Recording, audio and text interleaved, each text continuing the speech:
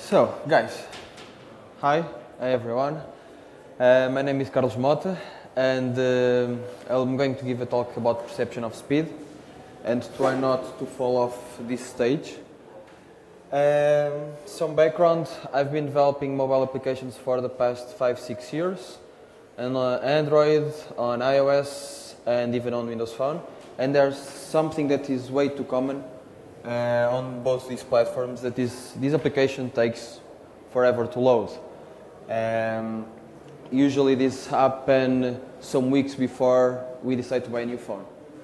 Other times, like me, yesterday I was trying to search the best way to come to LX factory, and this is Google Maps, okay? I had a really lousy internet connection, but I didn't know what the hell was happening on my device. I didn't know if the device was too slow, if for some reason I could not reach Google servers. So I did what every guy usually do. It's like to start pressing the search button and trying to congest even more the network. So, and thanks for this presentation, I finally could use a meme, okay? You guys have to always keep in mind that there are a billion of applications on the App Store and Google Play Store. So if your app fails at some point, usually the user goes and installs another one. So when we talk about speed, we can divide it in three areas. Okay, the first one is hardware, and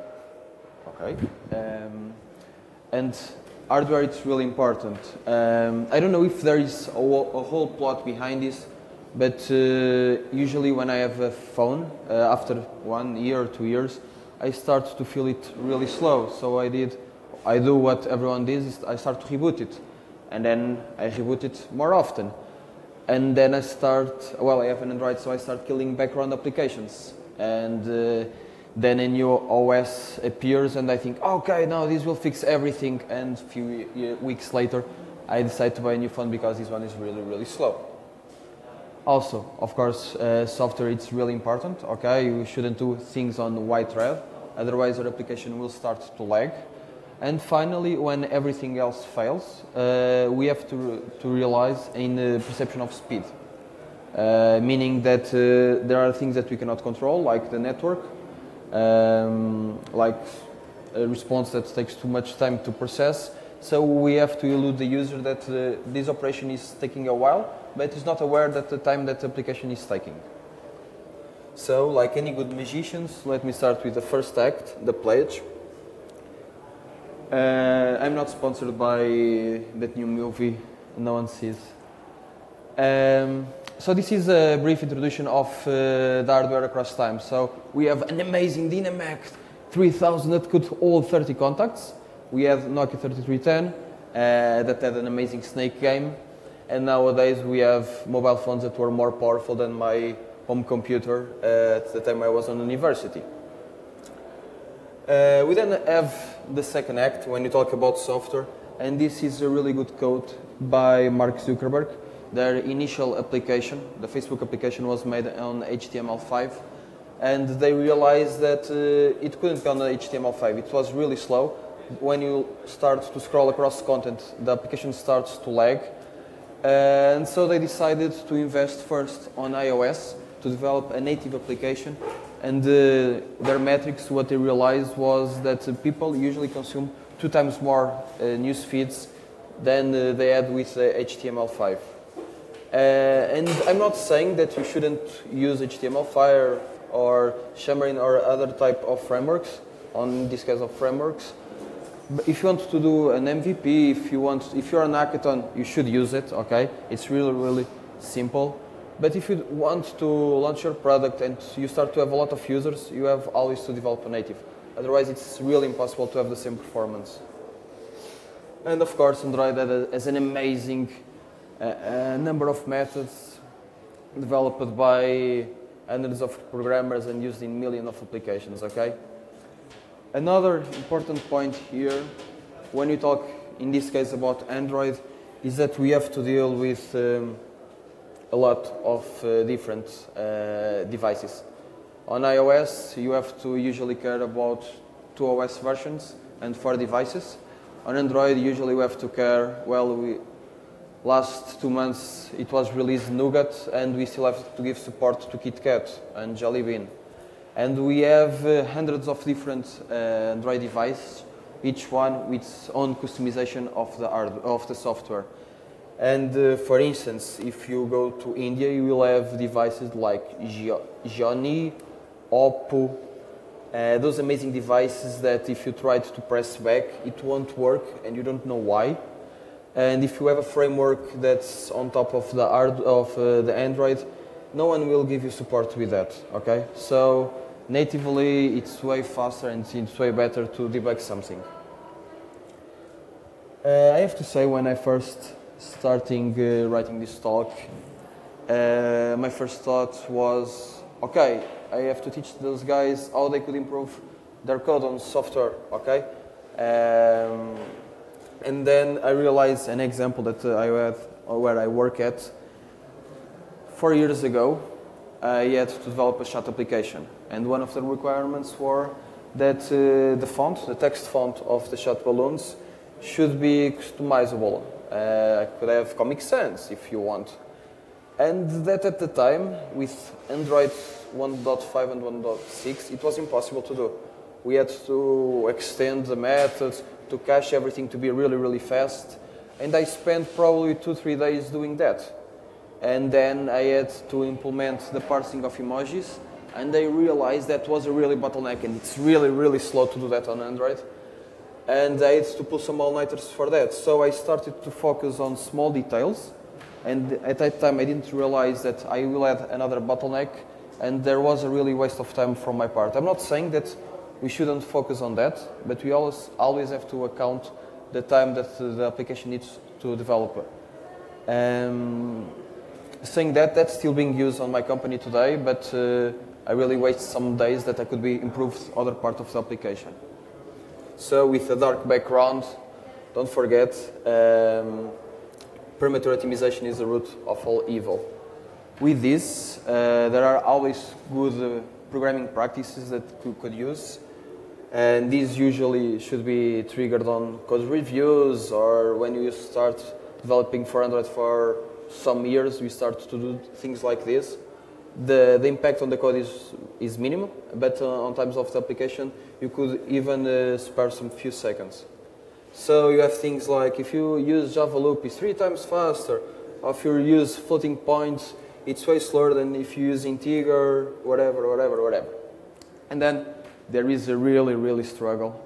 I don't know why we still have this struggle today, but usually, and I see that on my team, usually we discuss too much times between if we want to use JSON or XML, and usually there was an old guy saying that we also should use SOAP, okay? That's gibberish. But there's still a battle between JSON and XML, and I don't know why, okay? You have, Instagram is one of the best apps when I talk about perception of speed. Those guys use JSON, and so I wanted to show why JSON is better, so I decided to search a bit. And the Oracle A-Team, those guys made several tests, okay? A-Team, it means that they didn't care about which one would win, they just start to take metrics. So, okay, this is just a graphic to show how JSON is better. If you want, I can send you this.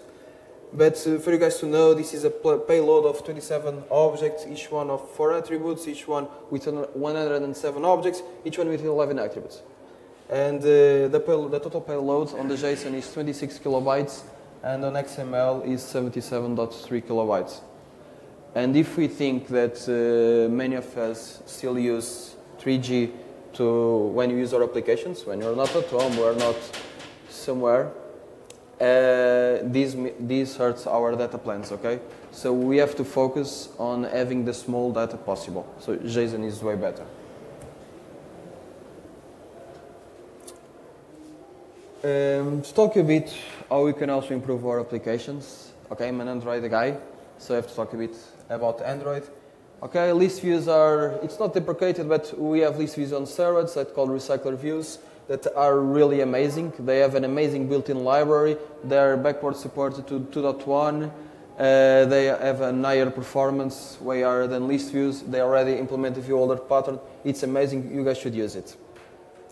Otherwise, if you try to do things on UI thread, you will end up doing something like this, okay? Android is amazing at this. You will launch an ANR, activity not responding, if your application is doing an operation for more than 5 seconds. Why? Once again, it's important for your application to be fast, okay? Usually, an activity is loaded in 400 milliseconds. So if you guys are doing too many things on the UI thread, on onCreate and on resume, your view will start to be black or white depending on your theme. Also, another important fact that we always or sometimes see this on applications is the refresh rate of Android. It's 60 frames per second, meaning that every 16 milliseconds your entire screen is redrawn. Okay, this is why you have such fluid animations. If those animations aren't being done on the UI thread, if those animations are being done on the thread and they are too heavy, what will happen is you will start to lose some frames and you will feel that lag, okay? There was some frames missing and you don't know what the hell happened. And your user will feel that and you will see that there are, once again, many more applications. If your user doesn't like yours, you can just go for another one. An important tip on reducing the time that the view takes to redrawn, it's to avoid the minimum of overdrawn. Overdrawn is like, let's imagine, you guys want to paint these walls blue, but you then feel, no, I like these walls to be white, so you already paint it blue, and then we will paint it white, and you'll see that you still see the blue, so we'll paint it white again, and you will do this 2, 3, 4 times until you feel that wall is really, really white. This is a common example that many guys do. That is, they have an activity that is blue, they have a relative layout with a background white. Of course, if we are talking about an application, we usually have list views. Okay, this should be lists that are gray. Let's imagine that each one has its own background, and then we add text, once again with its own background, and of course we have to have images that should be here, but this is a bit white, okay. We'll have images, each one with its own image and placeholder, and Android will have to redraw everything that we're doing here. And this takes more than 16 milliseconds, so what you're going to feel is that you're missing some frames. And this is a really bad experience. So guys, don't work when you don't need to, don't allocate memory if you can avoid it, of course. Don't fetch everything, okay? And when everything else fails, well, you have these amazing profile tools that are a bit tricky to use, but are really, really, really helpful. My third act, okay, it's called the prestige, and it's when things change, okay? Usually when we have a problem on an application, what we do is to take metrics out of everything. We want to see how much time a response took to parse. We see how much time a query took to be made on the database, and we then try to optimize that algorithm to be the best algorithm possible, okay? And we are really proud because it usually took 2 seconds, and now it's half a second, and we ship it and say, okay, this is really, really great. And then the user feels that the application took the same time because we tried to optimize only a part, and we didn't realize how the application was so slow on global. So we should test our application from one point to the other and focus on what things are making the application really slow. To talk about this, I have to say that performance is relative. A good example of this is when we are on a motorway, on a highway, sorry, and we are traveling at 120 kilometers per hour, and we suddenly have to brake. If we look outside the window, we seem to be traveling really, really, really slow. Almost if someone near us was walking, they could go faster than us. And we are driving like at 30 kilometers per hour. So perception is really, really relative. The internet once went crazy about this. Another thing interesting here, this is a really stupid sport that Americans love, okay? You have to be on top of a ball for 8 seconds. And if I ask you guys to count to 8 seconds, probably I will have different response to what 8 seconds means to each one of you. We can make that test. So you guys want to close your eyes for 8 seconds? Starting now. And do open when you feel it's already passed. We're not closing. Okay, 8 seconds just passed. And they made this test to different people, and they realized that 8 seconds is different from me to you. And these guys, since they have to be on top of that ball for really 8 seconds, they were able to exactly pinpoint when 8 seconds has just finished. Of course, if we want to go to Mars, 2 years will be a really, really long time. Although amazing, a really, really long time. There's another example of perception. This is called the odd ball effect. Do you guys thinking that those two circles are blinking at the same time? Different? Seriously? Usually when someone asks this is because the answer is not that evident, but they're blinking at the same time.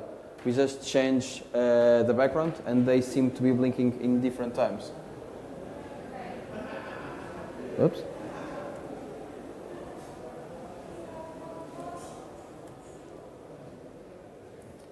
This is a set of pictures. This is from where I work. I tried to pick the photo with a girl.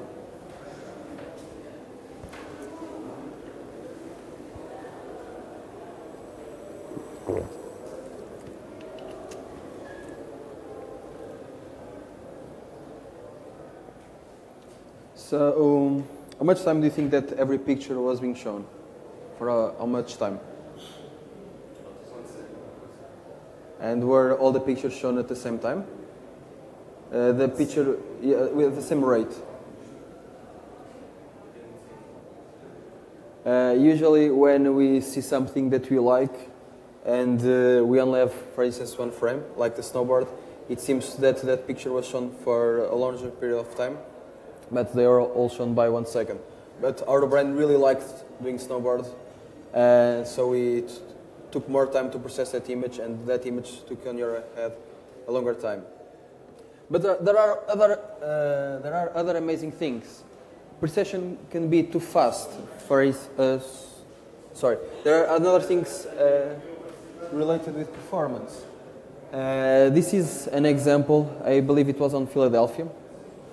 The users always complain about the time they needed to wait for their bags. Okay, usually this was a 12-minute wait, and they tried to optimize the process, and that 12-minute wait starts to be a 7-minute wait. But users didn't feel that anything had changed. For them was about the same time that they needed to wait, because they don't care once again if it's 7 or 12 minutes.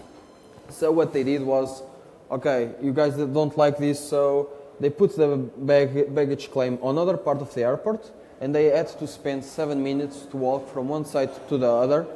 And they were, oh, this is really, really good. You guys improved this a lot. And during that time, people were sending messages saying that they're already here, and they didn't notice that the time was really flying by. And it was the same experience, the same amount of time, and they only moved this a bit further. But sometimes you are going too fast. This is a really good example. When Blogspot was bought by Google, they moved to their servers. And when people created a new blog, they usually entered a title, they decided to pick one of the themes, and they created a blog. And the blog was just displayed, okay? This was insanely fast. But users didn't believe that the blog was already created. They thought, okay, probably some bug, let me create this thing once again. And they noticed that people are creating the same blog over and over and over again because they didn't realize that the blog was already created, because they thought it was really fast. So what they did was they added a slip to the code, and they put a message over there saying creating a new blog. And people said, oh, wow, no, this is being created, okay? I had to wait for the blog to be created. So it's really difficult to find the exact time that people think that things needed to process. Not talking about a bit about mobile applications.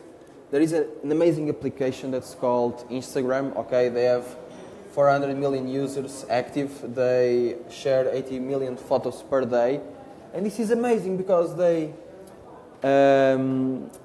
Mike Krager 4 years ago they created an amazing blog post about this, and people decided not to care about it. And once again, Instagram was bought by Facebook. Once again, Instagram is used by millions of guys over every day. And we have millions of applications on the stores talking about image editing. And we still prefer Instagram to those applications. Why?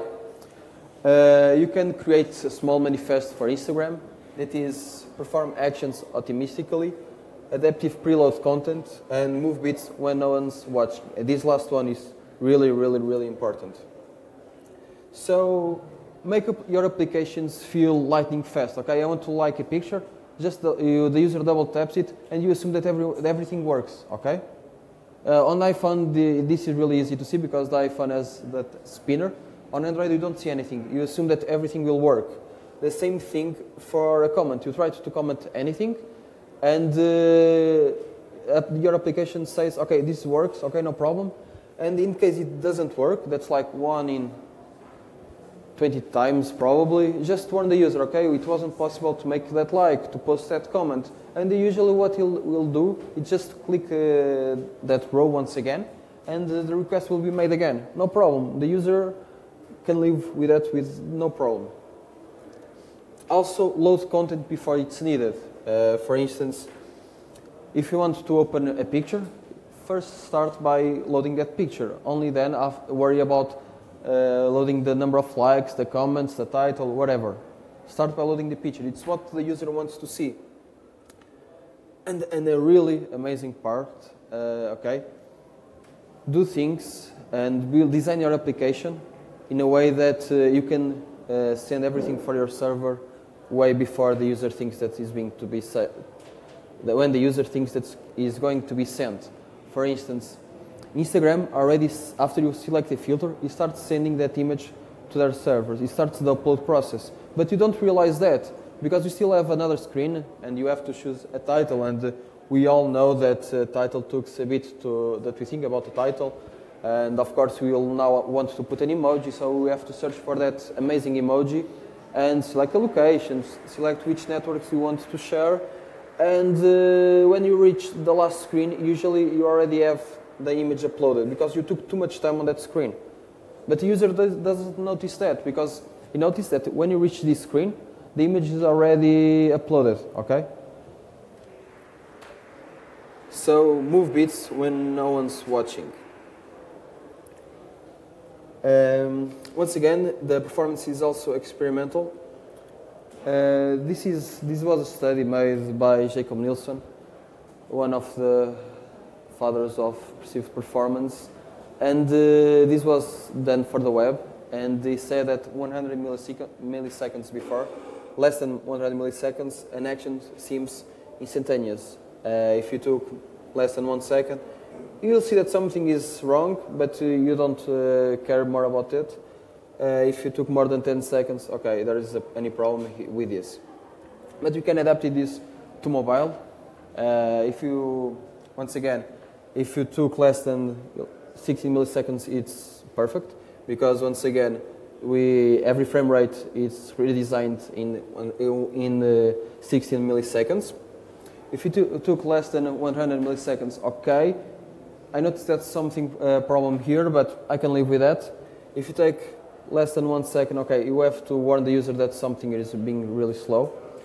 If you took more than 1 second, okay, forget it. The user probably is going to the App Store and install another application. This is an example that I did with a Mota G2, okay? I will open 3 different applications, and one of them is changed by a still image. Try to figure out which one.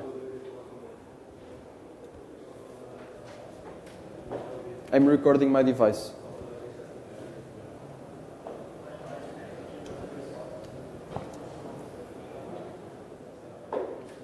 Okay. No application was changed by still image. but you see those two applications, Google Maps and Angry Birds, took too much time to load. Okay, Instagram was really, really fast. Once again, it's an amazing application. No, I'm not sponsored by Instagram, but it's really, really cool. Google Maps took too much time open, and we don't really know why, okay? Because, oh, nice, Angry Birds loaded now. Because it's going to show a map, and many times that you open the application, you'll still see a gray image because it's Google Maps fetching fetch that location, fetch those images. Basic indicators, okay? Facebook does an amazing job to see how their application should behave. They made an amazing A/B testing that was, they sent their application to some users with the new spinner, okay, the one on the left, and to the other part they sent with this one on the right. That feels like the native spinner. And what happened was, the guys on the left blame Facebook saying that application was slow. The guys on the right blame their device for their applications to be slow because they thought the problem was on the device and not on the Facebook app. Use native spinners. There is a really tricky part and really difficult part here, that is when the user decides that he wants to load more content, okay? The user knows that when he pulls down, it will fetch more data, and he knows at the exact time that he will going to wait. So with these two amazing applications, I know that it's a bit difficult to see. Yeah, it's really difficult. But they have really cool animations here. It's a guy swimming. You have to believe me, it's really, really cool. And the other one is just like a small bird. And you start looking at animation and you forget the time that is being spent just processing the new data. So the user doesn't realize that he's really wasting some time looking at this animation on the screen, and he doesn't realize that the time that the application took to load. Okay, but you can say, for instance, when you open the app for the first time, you have to fetch a lot of data. This is an example of a news app on iOS.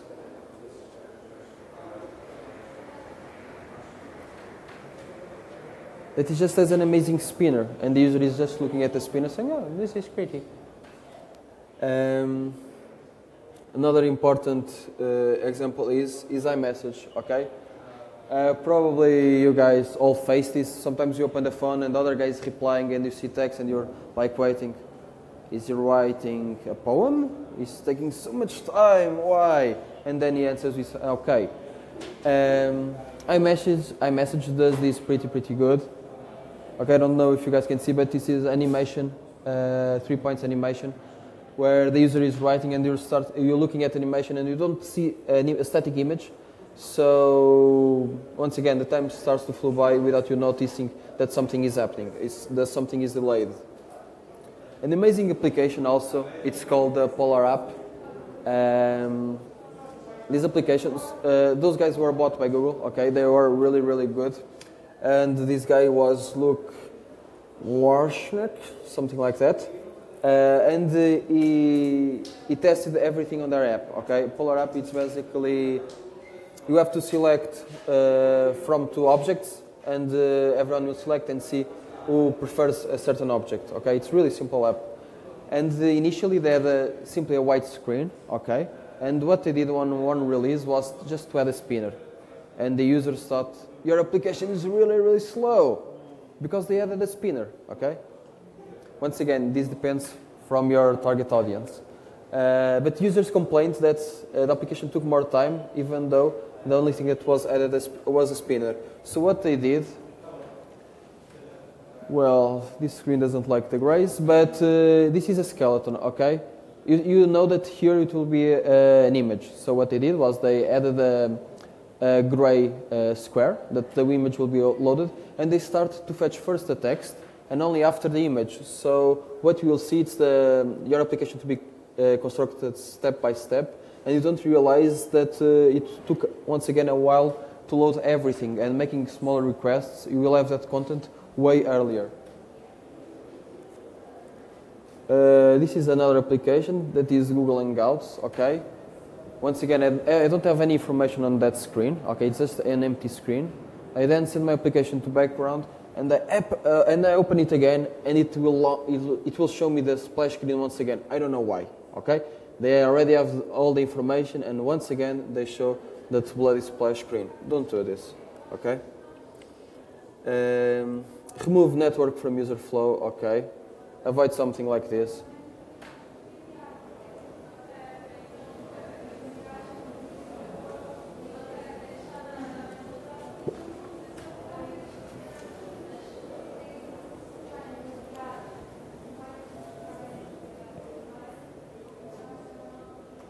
Okay, you want to like an image. Okay, you don't need to waste for your like to be sent, for your like to be received, to your like to be processed.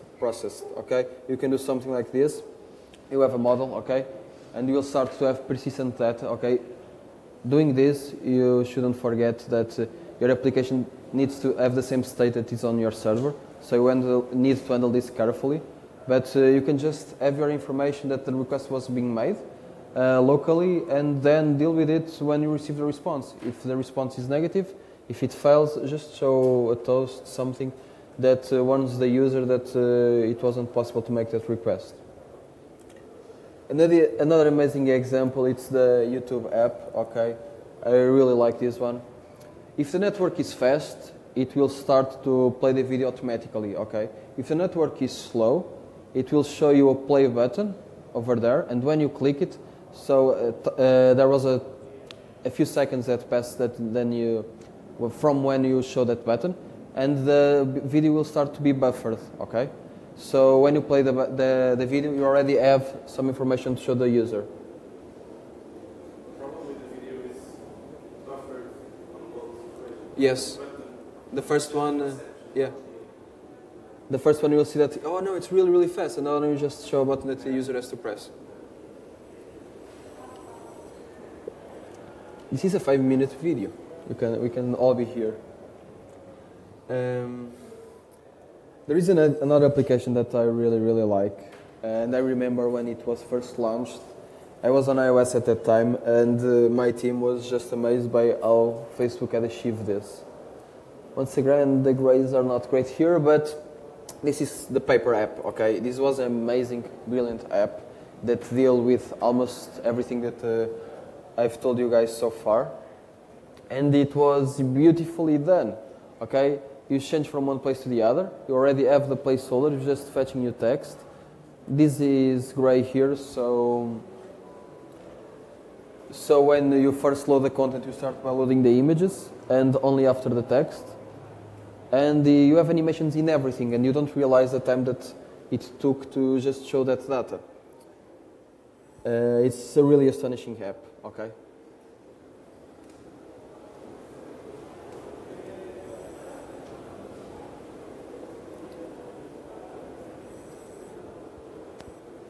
I'll show that video again because I really like it.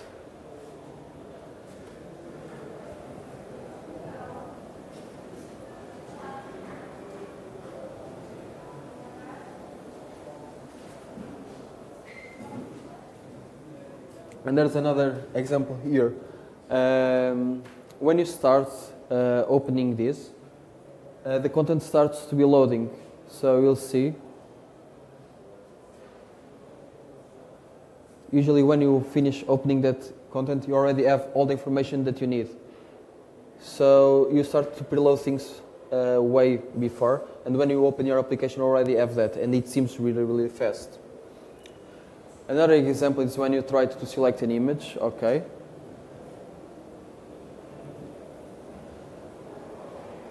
If you see, the grades here once again are not great.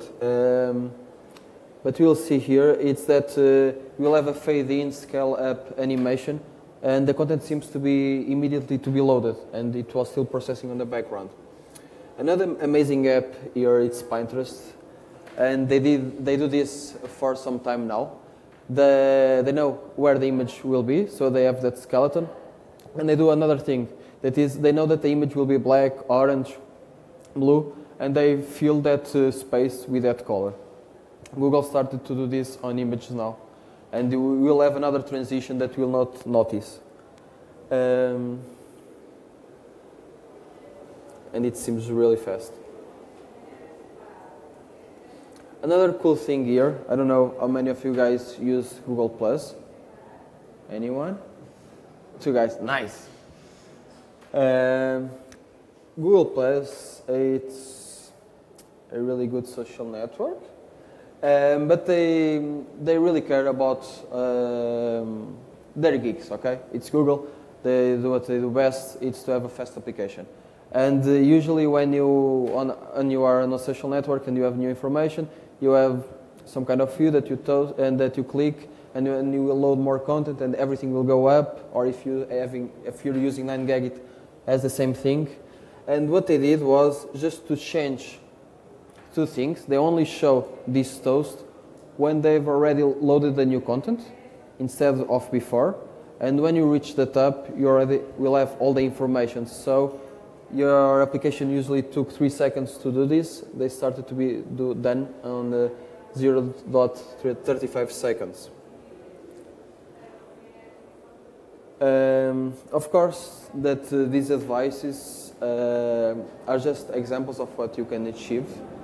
The best ways to do this is to A/B testing with your users, to have usability tests, to see what you can improve, to receive their feedback and see what they say about your application. And you always need to keep in mind that performance is ongoing, okay? You need to learn to care. You're the first user to use your application, okay? You're the first barrier. Google has an amazing expression that eat your own dog food. You should use your application daily and see the bottlenecks, to see how it makes you feel, to see what you can improve.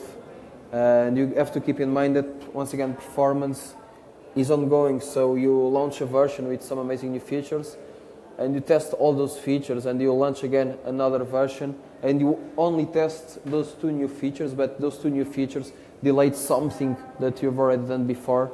So you have to test always everything, and you should do usability tests on almost everything. So for my next and last trick, don't forget, always give instant feedback. Perform tasks in the background, usually when no one's watching, and have dummy content, okay? It's really, really easy to do that, and your perceived performance will improve. You guys have any questions? Are you all still awake? Is anyone on the 8 seconds? Okay, with that. Okay, my question is regarding sometimes... Sorry, you need to have the microphone to be recorded. My bad. Yeah. Sometimes when implementing an application and you want to add, for example, Facebook or Instagram support, loading images, the requests are blocked. For like, you make a request for Instagram and you can only make a new request like 15 minutes later. How do you simulate the loading in that case? So you either don't have a loader, or you just say, okay, this is the new content I can give you now, or how do you deal with those cases where you can't really load new stuff? Okay, that's a really tricky question. 50 minutes, it's a really lot of time. You can do several things. For instance, you could say something that your content is being processed, but when you do this, you have to say that you're waiting for Facebook, okay? You can say Prisma does it this way better now. That says that, okay, this server is being a bit overloaded, please wait a minute. You can do something like that. You could say something that Facebook is processing your requests, and you can do something that many applications start to do now.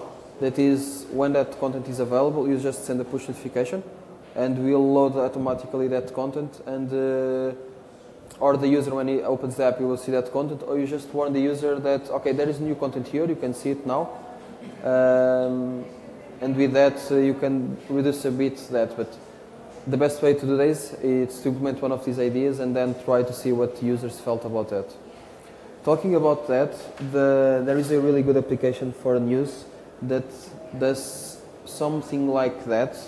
That is, now you have, for instance, Firebase, and you can schedule when a message is going to be sent. And they notice that users, when they wake up, the first thing that they do is to open their application, see news for that day. What they did was to schedule several push notifications depending on their timestamp. For instance, they start sending push at 4 a.m. When the phones receive this push, they will load that content, and then they send to another set of users at 5 a.m. and at 5 a.m. another device will load that content, and this way they manage to don't have too many requests on their servers, and for the users when they open the app they have updated content. Some ideas. Thank you. No problem.